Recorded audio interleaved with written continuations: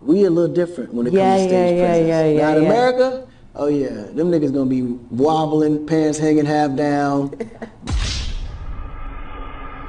It feels like a form of manipulation. The plan been unknown forever. It's like he hates us. Like, why? He allowed them to beat us and rape us, kidnap us, treat us like animals and enslave us. Break the core structure of our families and misplace us. And I'm supposed to be walking around with my faith up. We a little different. Now in America, oh yeah, them niggas gonna be wobbling, pants hanging half down, bored as hell, half to sleep because they high as hell on stage. You're sitting up here, you're saying the N-word, kind of like separating yourself. I understand that we are the culture. Trust me, I understand that. And there are people like Akon that's jealous of that. They don't like that black Americans are the culture. In order for us to get that, we had to go through a lot of pain and suffering, and we're still dealing with a lot of pain and suffering today, Akon.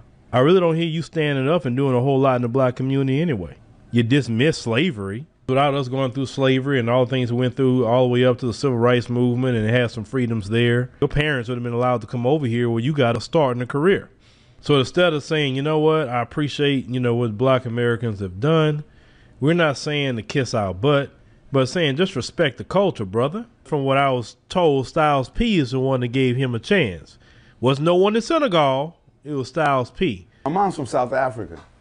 My mom's from South Africa. My pop's from America. You know, I noticed ever since he got his new hairline from Turkey. Got him! He didn't act like he didn't got a new superpower all of a sudden. I mean, I understand, bro.